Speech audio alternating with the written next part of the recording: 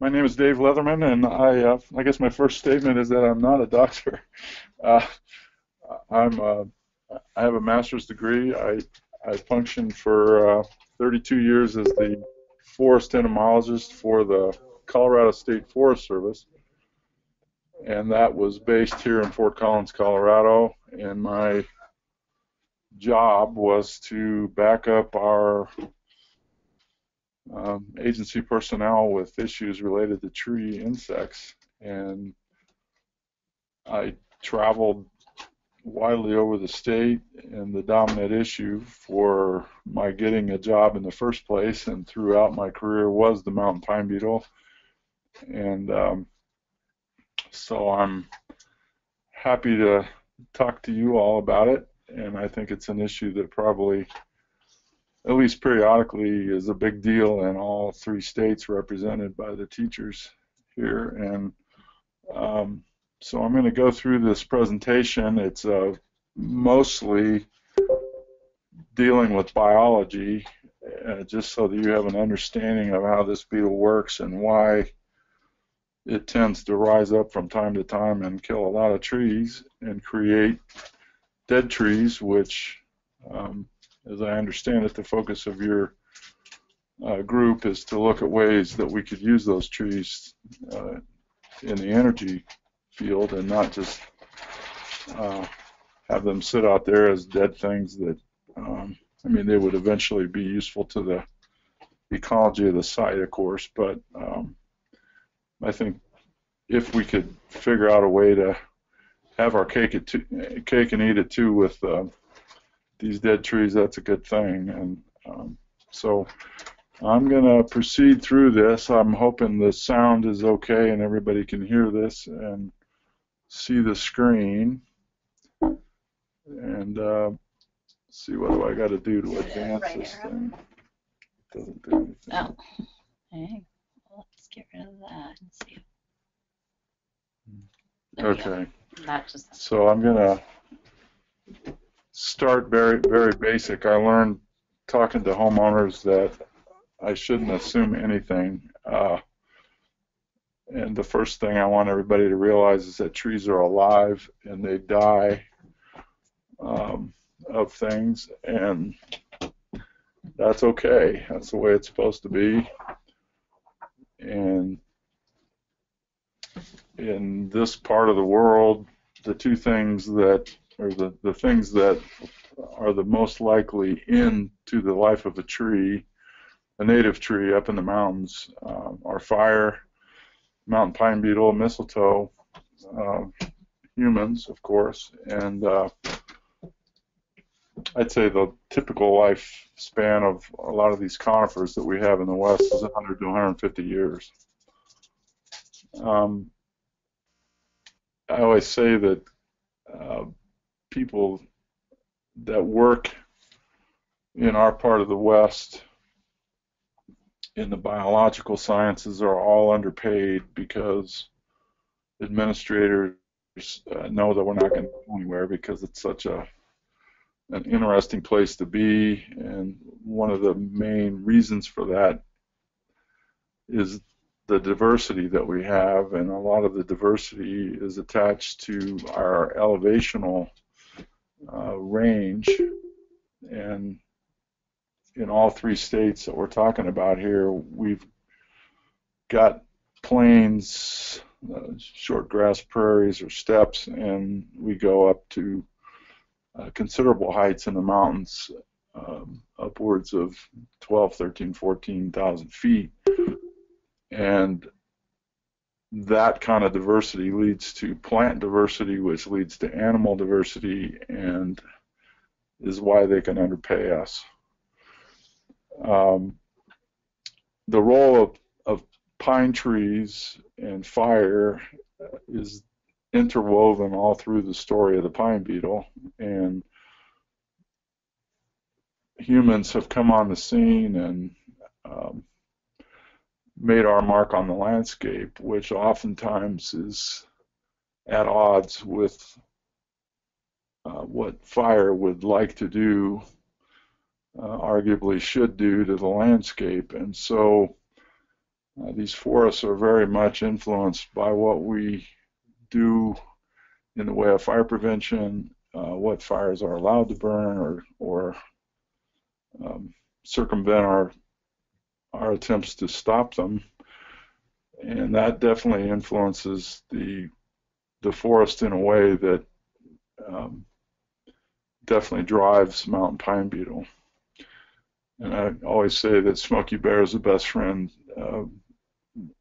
My I call my little model beetle that I carry around to schools Buford, and Buford's best friend is Smokey the Bear, because to the extent that Smokey um,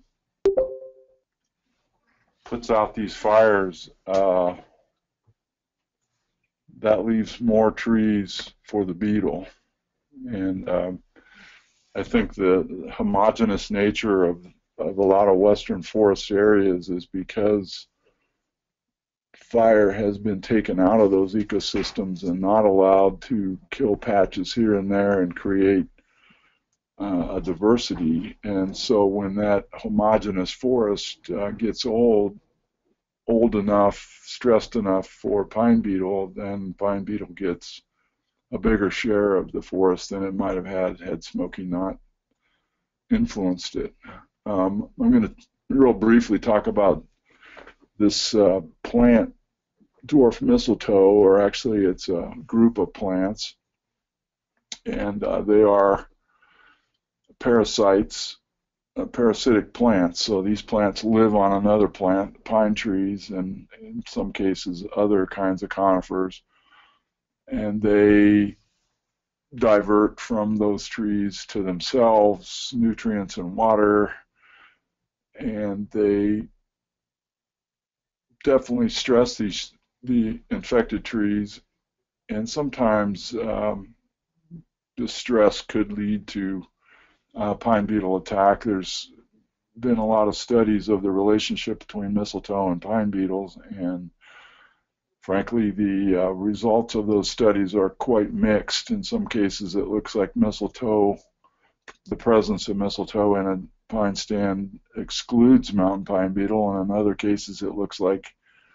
it definitely leads to or results in stress that is conducive to attack. So it's I don't think the relationship between these parasitic plants and the pine beetle on pine trees is really all that clear.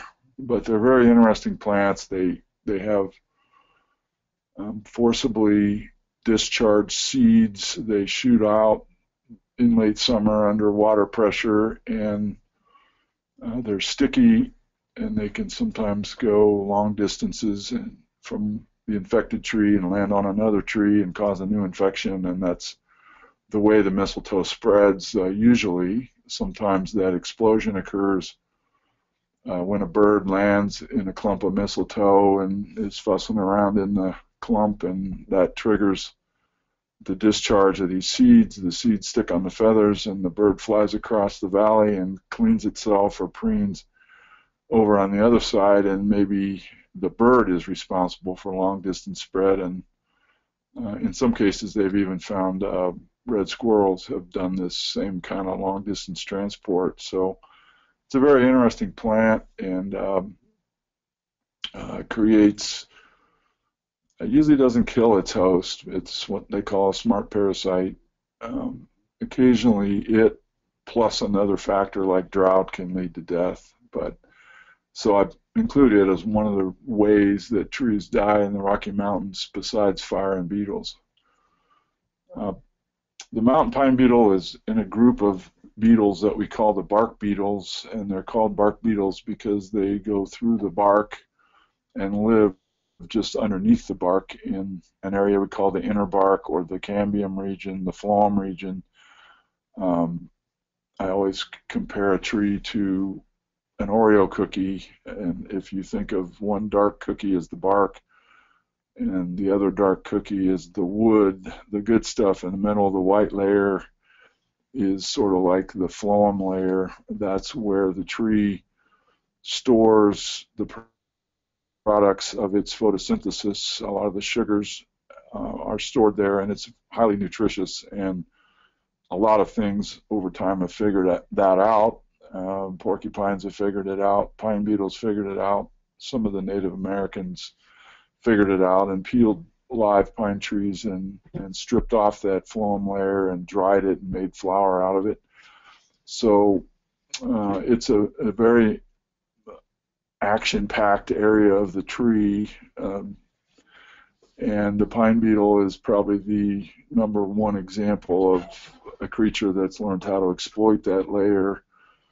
And this going through the bark business, I tell the story about going to schools and talking about the pine beetle and my friend Buford. And the best part of going to an elementary school classroom, at least, is 2 weeks later when you get the package in the mail of letters from the kids thanking you for coming to their school. And I tell the story of the little girl that drew a picture of Buford on the side of the tree, and out of his mouth is the little language circle, and in the circle are the words bark, bark, bark. And this little girl thought that he was a bark beetle because he made noises like a dog, and I'm thinking I failed in my attempts to educate these kids. But so I want none of you to think they're bark beetles because they make those kind of noises, although they do make noises we'll talk about later.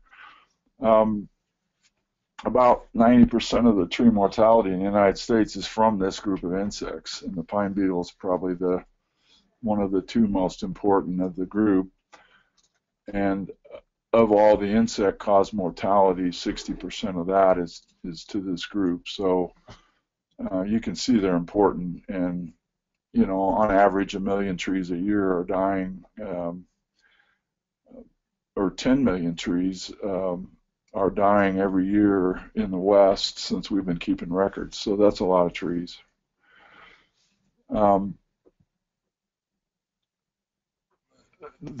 The ecological role of the pine beetle essentially is to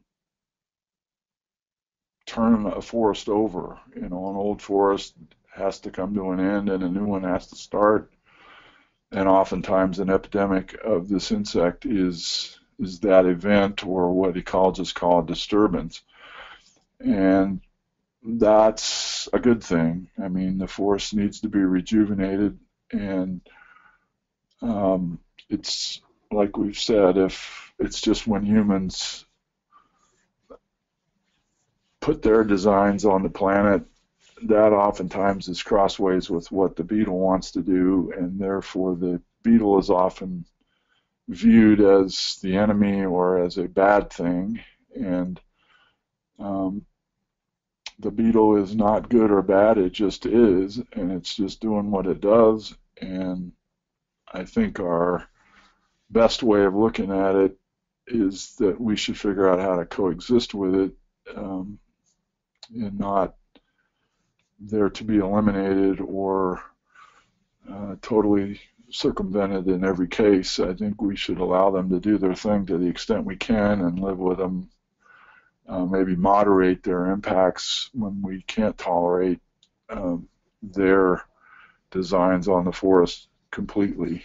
But these epidemics of bark beetles are cyclic, like a lot of things in the forest, and a lot of people can live for decades in the forest and never see a pine beetle, and then when it does come, they come in spades, and it seems like there's something wrong with the universe. All of a sudden, everything was nice, and then 1 year later, the trees are turning red and dying, and oh my gosh. And I think part of what I hope you get out of this is that they are natural, and to the extent that, I think where we maybe have the right to intercede and manage them and moderate their impacts is to the extent that we humans have intensified what they naturally would have done. And I think fire suppression is a good example. So traits of this group, this Scolytony, that's a subfamily of the weevils that includes these bark beetles. And some interesting facts about this group is that they all have a symbiotic or mutualistic relationship with various fungi that they bring into the trees. They develop in the phloem. A few of them will actually live in the wood proper, the xylem. Um, Most of them are very limited in the kinds of trees that they can attack. This species of bark beetle attacks that species of pine tree. Um, they usually restrict their attacks to a particular portion of the tree, the trunk, a branch, or the twig.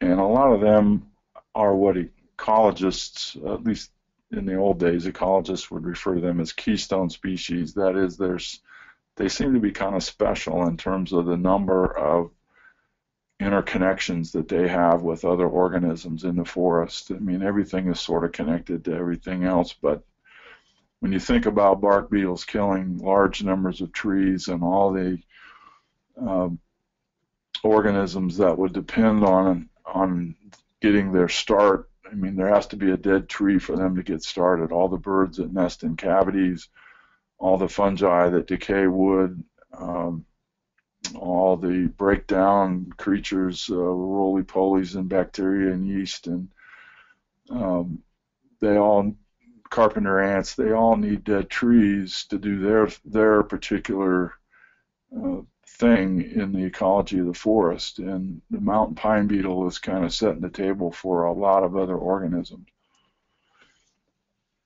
The subject of bark beetles and the symbiotic or mutualistic fungi that they are associated with is pretty interesting, and I don't think the final chapter has been written yet.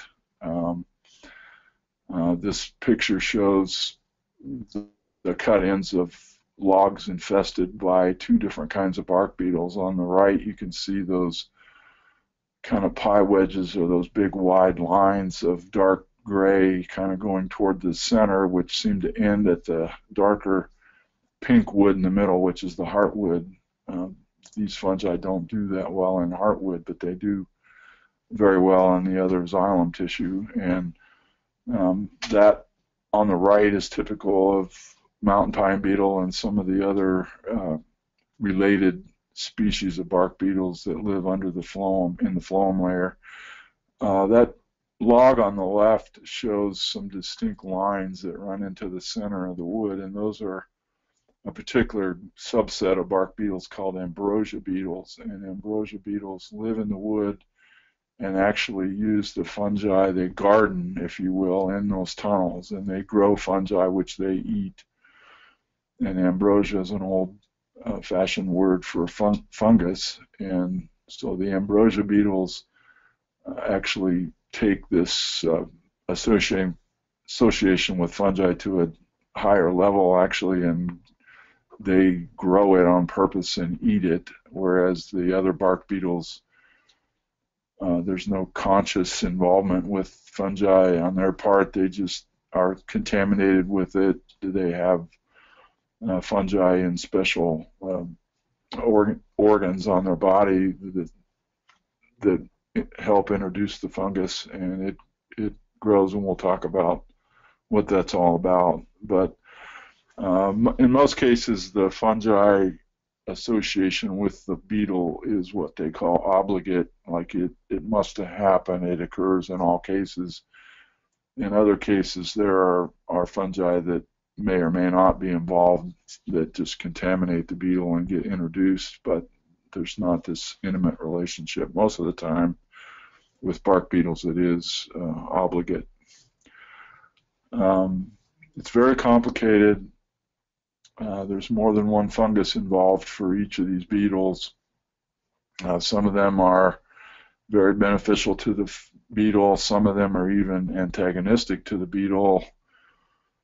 And you wonder, why would a beetle be involved with fungi that aren't particularly good for it? And I think the answer is that there are other components to this whole association of all these organisms. There's mites that are hitchhiking on the body of the uh, beetles, and sometimes these fungi that are not particularly good for the beetle are good for the mites, and then the mites have a benefit to the beetle, and so it's pretty complicated. But when I was in school in the 70s, the theory, which I'm calling number one here, that we learned in school was that the fungi introduced into the tree by these bark beetles clogs up the xylem tissue, the water pipes in the tree that take water from the roots up to the top. This fungus clogs those pipes, and the tree is essentially dying of drought. It can't get enough water. And that's what we learned. That's not what they think happens now. Theory number two was that everybody suspected or sensed that these trees have defense systems that involve their pitch, their resin, and that somehow the introduction of these fungi disarms that tree's ability to send pitch to the invasion site by the beetles and throw them out or flood them out. That's maybe partly involved, but that's not really thought to be super important now. And theory number three, which Dr. Six at Montana State, I believe she's at Montana State, she's the one that seems to have resolved what's really going on, and that is that these fungi benefit the beetle nutritionally. So the fungus is growing in this phloem tissue, having been introduced by the beetle, and it's kind of growing out into the phloem ahead of where the beetle is feeding. And it's thought that the presence of the fungi start pulling from the substrate around them various nutrients, and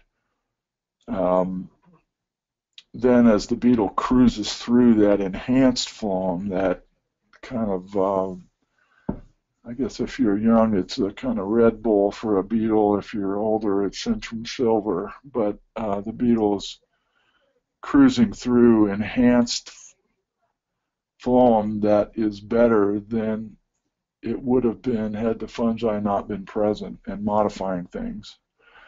And so once the beetle has proper nutrition from this enhancement by the fungus, then it can actually, the offspring of the attacking beetles, the brood or the larvae, can grow outward from where the egg was that they started from, and they girdle the tree, physically girdle it, mechanical girdling by the tunnels. But the tunnels would not be able to happen without the enhancement of the tissue that they're feeding on by the fungus. So that's what we think is going on, and I imagine in 10 years or 20 years there's going to be theory number four that explains it even better. But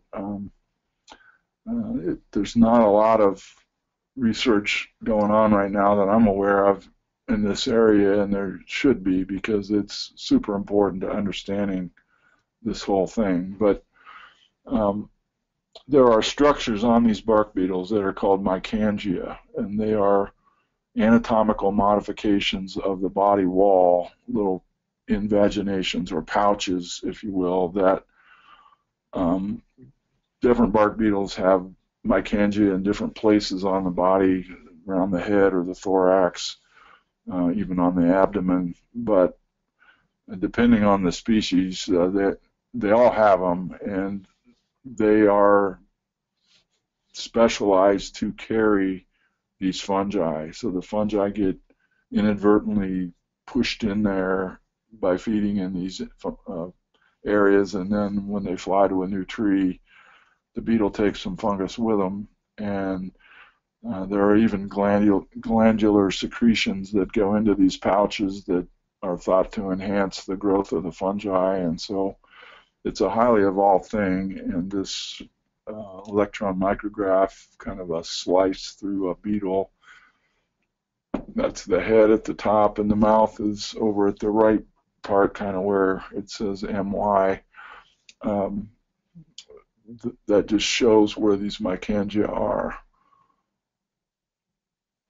Bark beetles, obviously their success in attacking a tree is somewhat dependent on the vigor of the host, just like disease organisms that affect us. If we're rested and well fed, we're less likely to come down with a disease than we are if we're run down and tired and so on. And so it's more than just being exposed to the issue. It's you've got to be in the right condition for that organism you're exposed to take hold. And vigor in a tree has a lot to do with its moisture situation.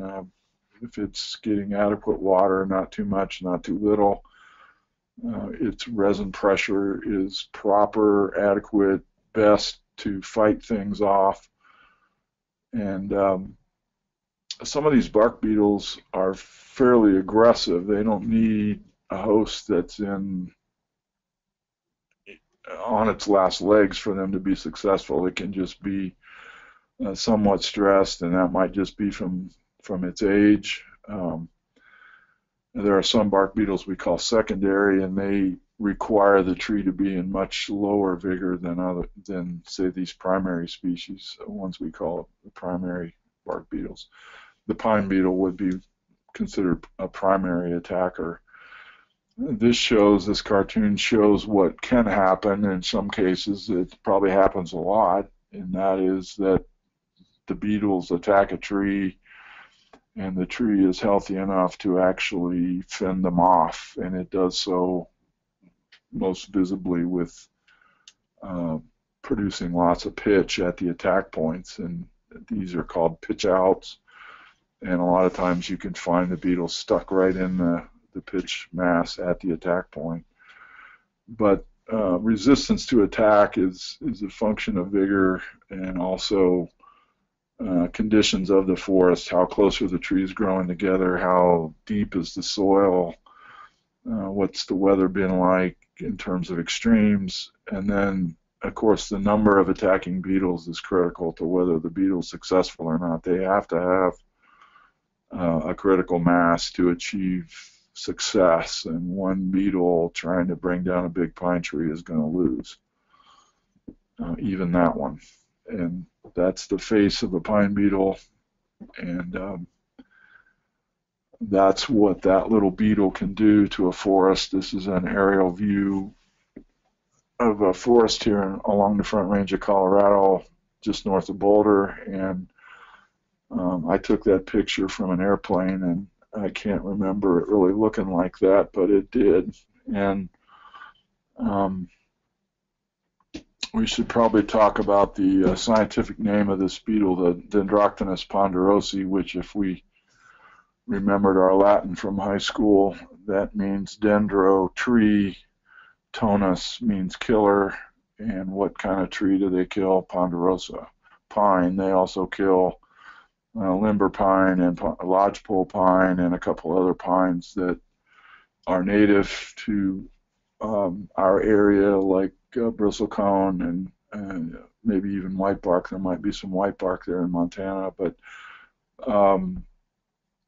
and we're finding out they do kill some other pine trees that we plant ornamentally, like pinyon and Austrian and Scotch.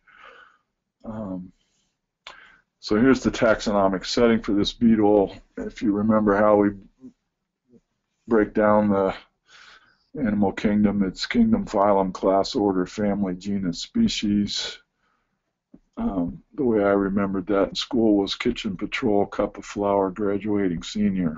And you can come up with your own little ditty to remember the order. But this beetle is in the newly assigned to the family Curculionidae, which are the weevils. Used to be the bark beetles were their own family. Now they're a subfamily of the weevils. And in our area, we have about 120 species of bark beetles, of which the mountain pine beetle is one. Recently, the genome of the mountain pine beetle was totally figured out, and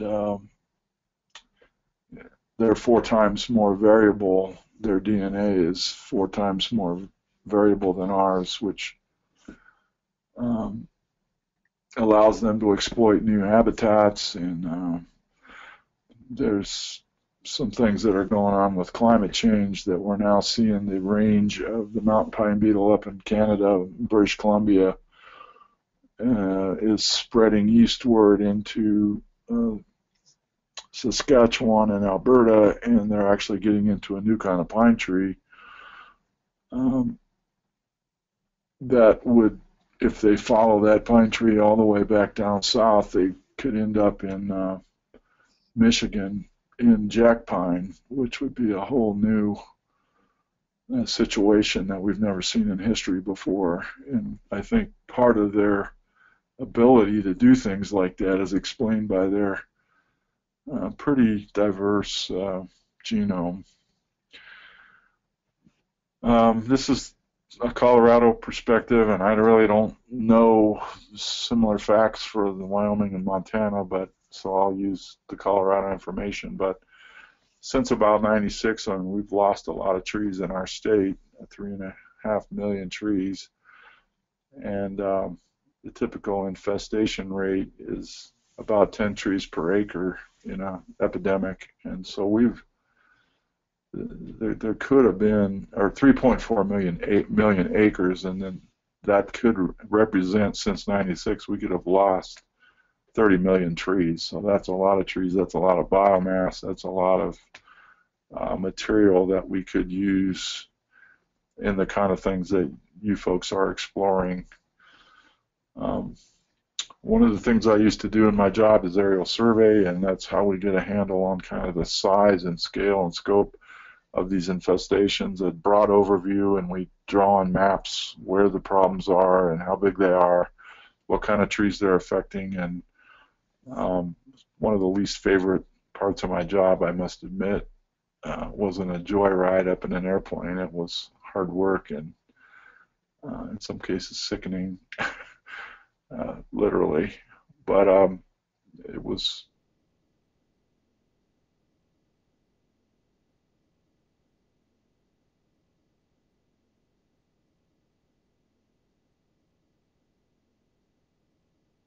problem that's increasing it by this amount, and we need funding, and so all our jobs depended on that kind of work, I guess. But it was misunderstood in a lot of cases, in that people would look at the maps and think that they could learn something specifically about their property, and oh, I don't have any, or I do have some, and it wasn't that precise in a lot of cases. A big broad brush overview from a little airplane. But this is what it can do. Every tree that's off color in that picture was killed by mountain pine beetle, and the different colors probably represent different years of attack, with the very light green ones that are just beginning to turn off color green are the currently infested trees, and then the older ones are red, and then the very old ones are gray. This beetle has one generation a year. The beetles fly from the trees in midsummer. The so-called parent beetles, the attacking beetles, are the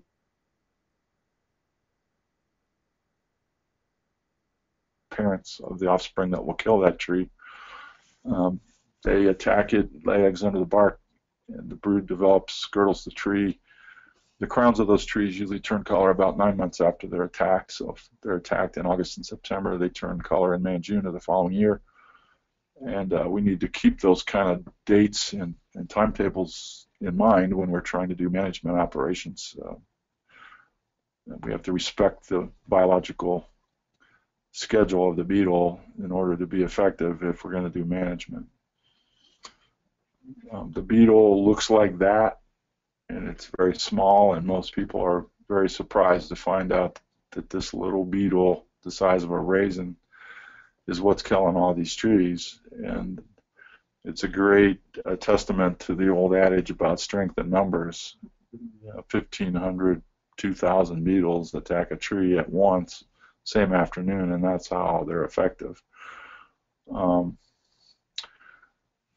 To detect these trees, we need to walk in the woods and get chest to chest with the trees and look for these external signs and symptoms of the beetle. And one of those is called pitch tubes. Every place a beetle attacks, a pair of beetles attacks a reasonably healthy tree, there's a little glob of pitch develops at that point. As they go through the bark, their little mandibles are producing little chunks of bark that accumulates at the base of the tree, and we call that boring dust. So this picture shows a kind of a halo of tan dust that's created by the beetles going through the bark up above by the hundreds and hundreds of them. Woodpeckers are the main avian predator of bark beetles, and to get down to their prey, they have to chip the bark off, and sometimes you can identify a beetle-infested tree by recognizing the characteristic markings that woodpeckers make in trying to chip down with their beak to get their food. And then eventually the needles on the tree turn color, like we said, about 9 months after the attack. When the beetles leave that tree, then we have what are called exit holes. So the attacking points have pitch associated with them. The exit holes are dry bullet holes in the bark. So here's what pitch tubes look like, and that's about maybe a 10-inch diameter tree. So you can see the spacing of these attacks. It's not like there's one every inch. It's every couple, 3 inches is an attack. And underneath each one of those pitch tubes would be the results of two beetles, one male, one female, attacking at that point, laying eggs, and then the larvae developing from that parent pair. So little tiny pitch tubes are usually indicative of successful attacks. Real gooey, runny pitch tubes are indicative of maybe the tree having enough defense to push them out. Here's what woodpeckering looks like. These are big patches of bark chipped off where the woodpeckers are using their beaks to get down into that phloem area where the beetle is. So once we have a pretty good idea that this tree might be infested, we need to look under the bark to kind of seal the deal and make a, we're marking a tree.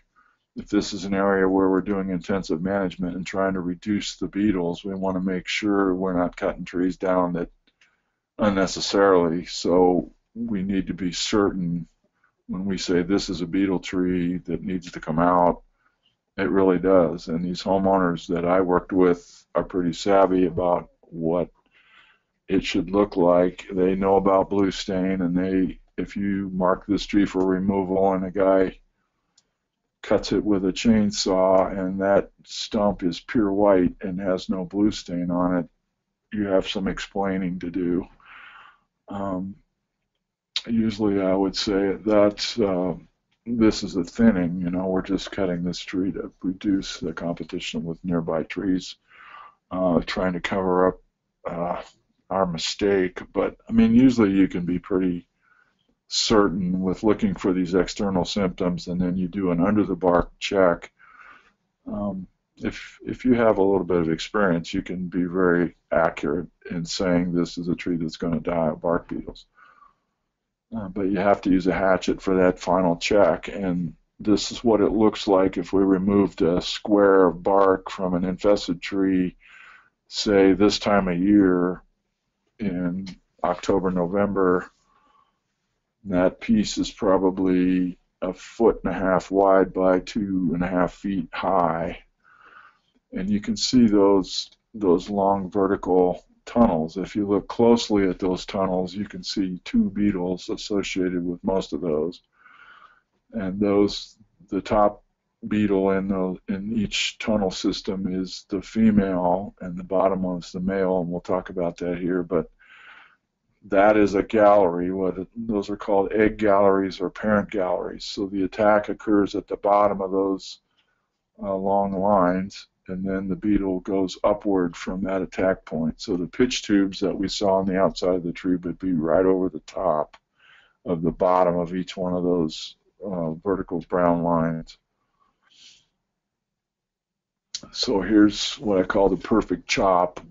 You chop, flick your wrist, and pull off a bark piece about the size of a 3x5 card. And you can see the tunnel, the parent gallery, what's called the beetle gallery there. You can see the blue stain. And what you can't see in this picture is when you pull the bark off a tree like that, a lot of the beetles fall out. The larvae, white larvae, or other stages of the beetles fall out on the ground as you pull that bark off. So this is maybe 6-8 inches wide by a foot tall, this square, and you can see the different, kind of looks like spaghetti at first glance, but with a little practice you can identify what's going on here. So I've got everything labeled. The wide vertical gallery is the parent gallery or egg gallery. And so the female lays eggs along that gallery as she cruises from the bottom of the page up to the top, maybe lays 100 eggs, and then each egg hatches and makes the larvae that results from that hatch makes the tunnel out to the side, perpendicular to the vertical egg gallery. So usually the larval galleries are roughly horizontal.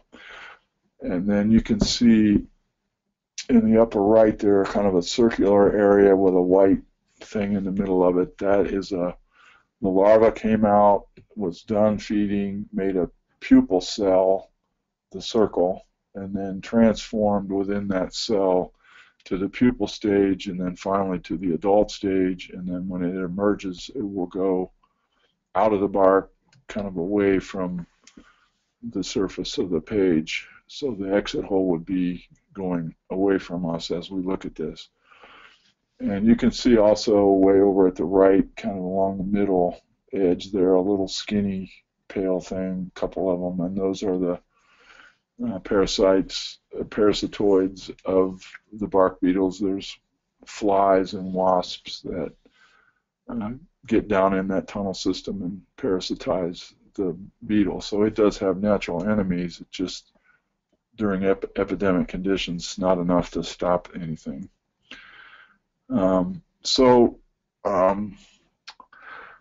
The sex life of the beetle is pretty interesting, and it involves a lot of things that we all can relate to here. And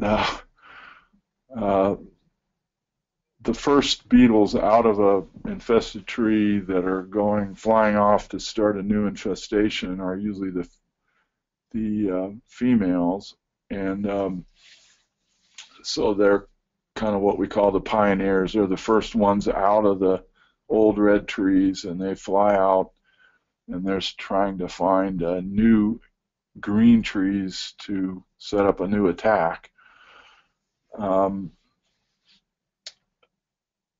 I call my male beetle Buford, and I've come to call the female beetle Bernadette. So let's say Bernadette is the first one out of the tree, and she flies across the valley, and she is using mostly visual clues to find another tree, a tree to attack. She's looking for a up and down vertical dark object, which usually corresponds to a trunk. She may accidentally land on a telephone pole or some other non-host, the wrong kind of tree, but eventually she finds a big diameter pine tree. And once she chews into it a little bit and determines that it's suitable for attack, then she puts out into the air a pheromone, a perfume that attracts other beetles. And this perfume is quite powerful in terms of its effect on other bark beetles of that species. And it doesn't take but one molecule per cubic foot of air to elicit a response from another bark beetle. So let's say Buford's on the other side of the hill, And he comes out of the tree that he was in, and he happens to gaze out on the big bad world and senses this wonderful perfume that he knows means food and a virgin. And so he heads off, raises his elytra, his hard wings, and underneath that are the flying wings, and he flies out into the air and he tries to find out where the source of this perfume is. And he is kind of at the whim of the wind and how it directs these molecules, and so he doesn't make if we could follow him, it would not be a beeline right to Bernadette. It's probably a pretty circuitous route, just like all of us males can relate to when we're trying to find a mate. And he lands at the tree. He's found the source, and he's probably, if beetles can be excited, he's probably excited. And this is the first time in Buford's life that he's confused, and it won't be the last, because what he sees is Bernadette blocking the front door with her rear end.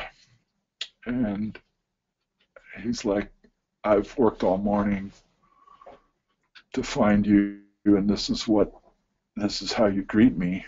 And he actually has some vocalizations. We talked about chirps or vocalizations earlier, and that these beetles do make noises. And the bark beetles in that genus Dendroctonus have 3 different chirps. So let's say that the first one is what's up.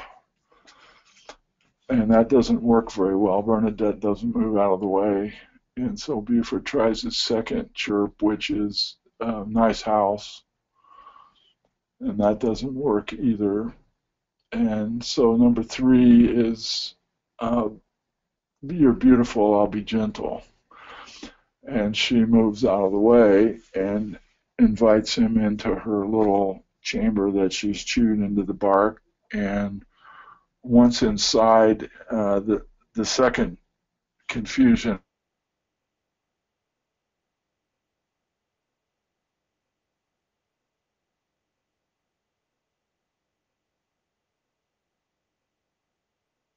would 2 bark beetles that are potential mates fight first. And again, maybe some of us can relate to that situation, but anyway,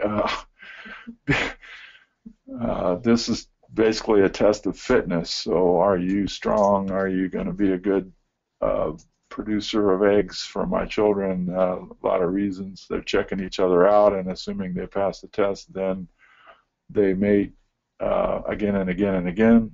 And then the third confusion for Buford occurs as Bernadette begins chewing upward from this little chamber that she initially invited him into, which they call the nuptial chamber or the mating chamber.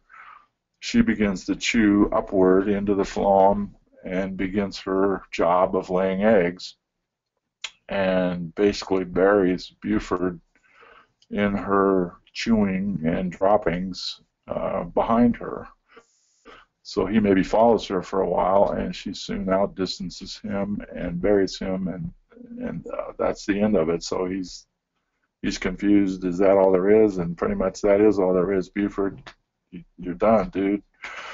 And so she completes her development, producing the eggs, maybe 100 eggs, maybe a 12 inches worth of gallery that she constructs straight up from there. And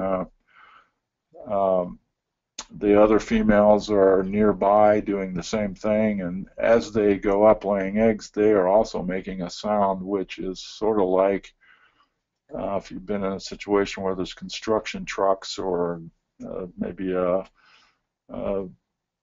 garbage truck in the alley, and it's making a beeping sound to let you know where it is. The female beetles are making chirps so that the other females know where they are, and they can kind of space their galleries out, which leaves enough room in between the 2 egg galleries, lots of phloem in between, so that the offspring have a chance of developing.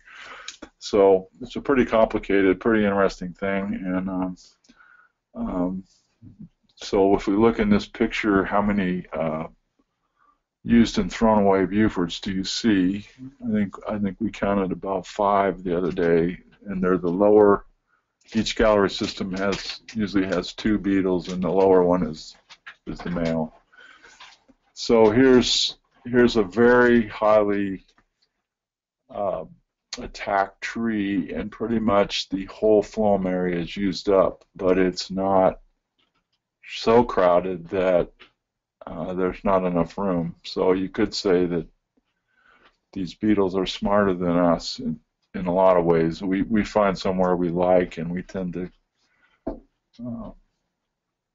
The Eagles had that line in the song about call someplace paradise and you can kiss it goodbye. We humans tend to keep pouring into nice places until they're kind of ruined, and bark beetles are smarter than that. They shut off the attack when they have enough to overcome the tree. So there's a second pheromone involved in these attacks, and that is, the first one's called the aggregating pheromone, the one that female uses to attract other beetles, aggregates them. Once they have achieved the density that they need to kill that tree, they shut it off, the attraction, and they put out a second pheromone called the anti-aggregating pheromone, and that limits attacks. There's spillover, so this one tree is filled up, and the message to the late arrivals is this tree's full, go start your own party, and they attack a tree nearby. So when you look up on a hillside and you see the clumpy distribution of these red trees, it's explained by there's one tree in the center of all those patches that was the initial tree, and then the spillover results in this kind of clumpy distribution. So this is how a tree would look late in the spring, right before, maybe early summer, before the beetles are going to emerge. And you can see a lot of pupae in there, in those pupal cells. You can see some light brown, what we call callow adults, the light brown, kind of really fresh adults that haven't hardened up yet, are not ready to emerge. They're in there too. So that's the way it looks late in the game under the bark of one of these attack trees. So the foliage fades about 9 months later. We talked about these key times in the life cycle. The flight time is a key time. You know, most of the beetles emerge from dead trees and fly to new trees at about the same time, within 2-3 weeks. That's when that all happens. So there's millions, billions of beetles in the air during this flight time period in these heavily infested areas. And you know, I imagine to birds that eat the beetles, they're probably have got their fill of bark beetles during these events, because it's kind of an all or nothing thing. You don't see any bark beetles out in the air, and then for a month there in late summer, they just pour out of the trees and attack a new set. So mountain pine beetle management can be basically broken into two areas, prevention and suppression. And prevention can be either silvicultural. We can modify the forest, the silvics, the density of trees in the stand, the age of the trees, spacing. We can manage that with cutting activity called thinning, or we can chemically prevent trees from being attacked with pesticides. And you know, if you have a resort in Yellowstone, or a very expensive house with 4 trees around it that you just cannot afford to let nature take its course, if those 4 trees were killed, it would really change things. Then chemical preventive spraying may be the artificial answer to keeping those trees alive, even if there's a lot of bark beetles around. Then the suppression techniques down there at the bottom, that involves, actually, you're not saving any trees, you're trying to cut down trees in a timely way and do something to them so that the beetles developing in those trees can't fly and kill other trees. It's very difficult to do, and it requires a lot of people being on the same page and with the same goals, which doesn't seem to happen anymore in human society. Nobody's on the same page with, if you got more than two people, you got disagreement. Um, Thinning, that's a stand of trees that has been thinned. The prescription is to reduce its susceptibility to bark beetles. So it still looks pleasant, it's still beautiful, but about every other tree has been removed from the natural stand. And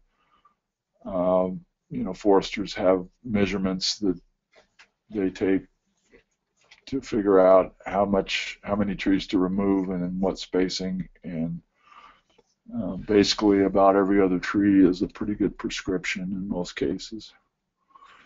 But this shows the rings of a tree, and you can see at the left part there, the rings are very close together. The tree was thinned, and then the tree did what we call release. It began to grow well again. It had more space, more sunshine, more nutrients, and with the removal of some competing trees, it grew much faster. And those big ring growth trees are much more likely to be able to push out the beetle when they attack than the very close rings, the struggling trees, slow-growing trees. Preventive spraying is done in high-value situations. So this house in the middle of a pine forest, those are the kind of places where a lot of preventive spraying occurs. That's what it looks like. It does involve pesticides, a lot of questions about safety and to the sprayer, to the environment, to birds, to water. It all has to be done right. And these are some techniques. I think you're going to all have access to this talk, so I'm not going to go through each one of these, but all those things are done in some areas to reduce, they try to identify all the infested trees and deal with them somehow to prevent the beetles from emerging to kill other trees. These are agents that naturally regulate the population. Obviously woodpeckers, hairy woodpeckers, the main one in the Rocky Mountains, but there are some other ones, the three-toed woodpecker. And then this beetle at the bottom with the orange body is called a clarid beetle. They're very important. Trogocytid beetles, or ostomids, they're also called, over on the right, and then these little flies. They all regulate the population, but when the forest condition is right for an epidemic, these things kind of lose their hold and the epidemic occurs. From a biodiversity standpoint, I, as an entomologist, would have a lot more fun with that left tree, finding different creatures than the right tree. There's a lot more life in terms of diversity, different kinds of insects in that left tree, and that's why we said earlier the pine beetle is truly a keystone species. It does result in habitat for a lot of other creatures. So salvaging these trees is probably the proper thing to do in a lot of areas. In some areas it probably shouldn't be done, wilderness areas and areas that are left to just let natural processes happen. I don't think it would be appropriate, but in a lot of these areas, because of the tree falling is an issue in terms of taking out power lines or falling on houses, crossing trails. If those are areas where we can't allow natural succession to occur, then we might as well use those trees for energy. And I think that's where your group comes in. So it's not easy getting dead trees out of the woods in large numbers, and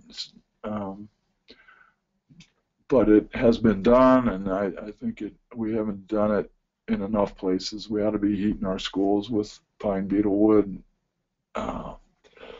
We ought to be doing a lot of things with that wood, I think. So this slide was put together mostly in talking to people who go up in the mountains to cut firewood, and sometimes they cut firewood that's full of beetles. They bring it down to somewhere in town. They don't get it all burned up and the beetles fly and kill trees in town. So we need to cut trees that are safe, and so this was put together to kind of convince people drywood's easier to burn than greenwood. Drywood is much less likely to harbor bark beetles. They've already come and gone from those kind of trees than the green infested trees have. That's what exit holes look like, and I usually tell people if you want to cut a tree down and move it somewhere, store it at the sawmill or in your backyard, it should have exit holes all over it, which means the beetles have left that tree and it's safe to transport. So BB is bark beetle, so if it has bark beetle evidence and no exit holes, that could be dangerous to move that kind of wood around. Bark beetle evidence but exit holes, okay. And bark beetle evidence could be pitch tubes, boring dust, woodpeckering. Maybe the tree crown is red, or you found the life stages under the bark. I would say if you're cutting firewood, you should probably use a hatchet to make sure the wood you're going to cut isn't infested before you go moving it around. So here's just some numbers about salvage typical tree and how much energy we could get from that. So there's the aftermath of an infestation, and there's a lot of wood there that could decay, and the carbon end up being another pine tree on that site. I don't think we should haul all of that stuff off. We should leave some of that dead wood on site, but certainly we could take some out of there and do some more planting and kind of hasten the creation of a new forest. But this is succession, and I think it's a beautiful thing, and pine beetle's part of it. But anyway, thank you for what you do as teachers, and I hope this was helpful to you.